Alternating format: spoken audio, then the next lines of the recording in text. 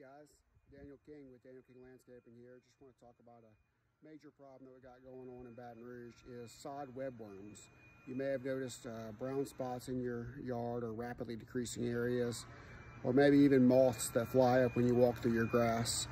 It's a problem that we've had all over Baton Rouge, and especially yards that are doing really well. A lot of good grass for them to munch on. So if you start to notice brown areas, kind of like this was a previously green yard. I don't know if you can see the moths over there that fly up when we spray, but they will eat this whole yard in no time, right before your eyes.